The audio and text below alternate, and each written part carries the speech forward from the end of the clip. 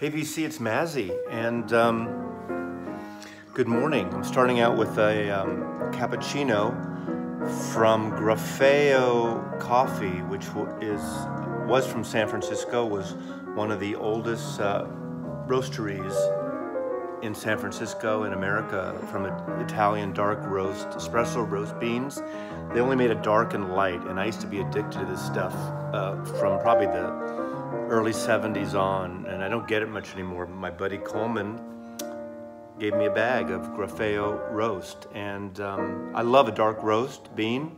I'm a little snooty about coffee, and I'm tired of all these fucking boutique-y baristas who, if you ask if they have a dark roast, say, well, dark roast.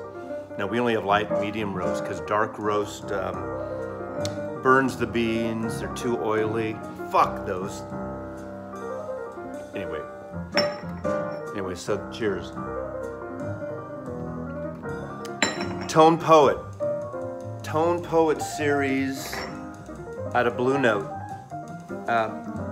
New audiophile series from Blue Note. They're releasing 2 titles a month, at least through into the middle of next year. And it's a parallel series with Blue Note 80. Blue Note 80 is, they're putting 3 of those a month out, and those sell for about $23, $24, where the Tone Poets sell for about $30 to $35. Your mileage may vary. Anyway, you listen to Chick Corea, one of the great trio albums. Roy Haynes, Miroslav Vitas, and Chick Corea. Great sounding album. The Tone Poet, they have great glossy heavyweight covers. Most of them, not all of them, but most of them are gatefolds. But again, there's 2 out a month. I have the first 4, and I think unless something changes, I might get them all. Because I was talking to a buddy of mine. Let me turn this down here. Turn the old Rotel amp down. I'm kind of tired of buying these used records. Again, I'm going to continue buying used records, you know that. But you buy 10 used records and 3 or 4 of them are fucked up. They're crackly, they smell like a dead rat died in your wall. And you open them up, they give you a headache because they're all mildew, musty, and it contaminates your entire collection with mildew and grotty things. But I'm thinking of investing a little more money and buying some good friggin' records. Tone Poet, Joe Harley is the I don't want to say mastermind, but he's the one coordinating these. And what's great about him with these and the Blue Note 80, they're all cut by Kevin Gray. But Joe Harley is one of the partners in Music Matters, and if you know Music Matters, they do pretty much all Blue Note reissues. Amazing, again, covers and jackets like these. And but those go for $60 to $75, depending on the title. And one thing I don't like about them, but I guess it's the way it is these days, they pretty much only sell direct. So as stock dwindles in certain titles, prices go up quite a bit. So it's kind of like the stock market of record buying. But anyway, I'm just showing these 4. Chick Corea, great record. Now he sings, now he sobs.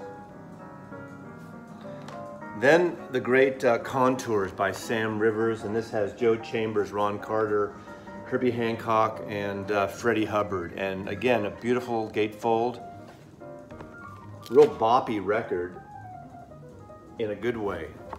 Great series. Again, maybe buy fewer. Maybe I'll buy fewer records and pay a little more per record. Yeah, that's gonna happen. We'll see how that works. Mazzy.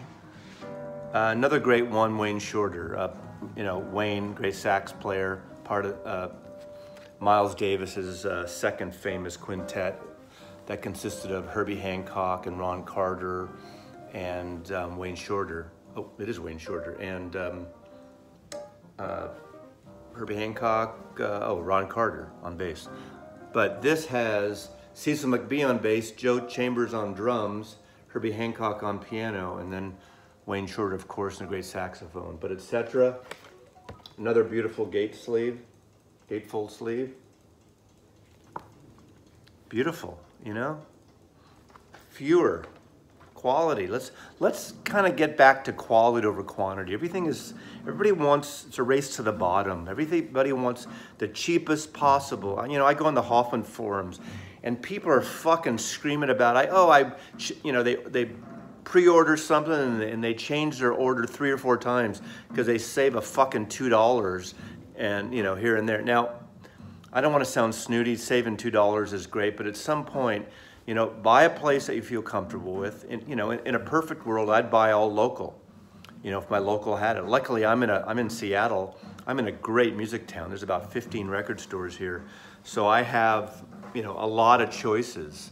Still, I buy things from Amazon and some of the other, you know, more high-end record and audio places. Like one of my favorites is Music Direct, and that parent company also owns MoFi these days and stuff. But you know, like this weekend, holiday weekends, they'll have a 15 to 20% off sale. So it just depends. They pack well. It's a whole other conversation we can get into. And I'm not dissing people going to swap meets or any of you. I know a number of you are big sellers too and buy and sell and stuff, but don't you get tired of that musty? I mean, every record fucking swap meet should have those like machines they have in hospitals where that kind of, you know, dry soap stuff that you wash your hands. Anyway, lastly, Gil Evans. New bottle of wine. Gil Evans orchestration. His orchestrations are amazing. You might know him from working with Miles a number of years on and off, especially around Sketches of Spain. A lot of other artists he's worked with. You know what I like? He did a score, the film Absolute Beginners, which is came out in the late 80s. You probably know it because there's a couple Bowie songs on there. Gil Evans did the score to that, did a lot of the arrangements. Ray Davis from the Kinks has a song, Sade's on there. But it's a great, great soundtrack that Gil Evans composed and scored most of it. But there's Style Council is on it as well. It's a great, great soundtrack. So I don't think it's very expensive. You can find that used and musty. You know, there's probably, you're gonna open it up, there's gonna be a rat in it. But anyway, that's pretty much my, my morning with you. Tone Poet series, I highly suggest. I think I'm gonna get them all. And I think I'm gonna go for the Blue Note 80s. In fact, but I'll just show you real quickly. The first 2 Blue Note 80s are these. The first Herbie Hancock record, thinner covers, and Dexter Gordon. And what this series is, every month there's a theme. So the 2 of these are based on first albums. These are the first Blue Note albums by both these artists. And obviously you know Watermelon Man, you know, hip hop remixed versions of that made it famous for non-jazz fans in what was it, the 90s, late 80s? No, probably the 90s, right? But this is great. Dexter Gordon, Herbie Hancock, Butch Warren, Billy Higgins, Freddie Hubbard. And this has Dexter Gordon, Horace Parlan, George Tucker, and Al Harwood. These are great, again, 24 bucks about, sometimes a little less, coming out 3 different ones a month or so. And I suggest at least get these. Kevin Gray cut, analog. This sounds fucking amazing. Anyway, Mazzy loves you, Mazzy loves jazz, Mazzy loves dark roast coffee beans, and I'm tired of those snooty little young fucking pink-eyed punks with little goatees and hipster glasses and hats telling me how I should drink my fucking coffee. Anyway, Mazzy loves you, Mazzy out. Thanks, VC.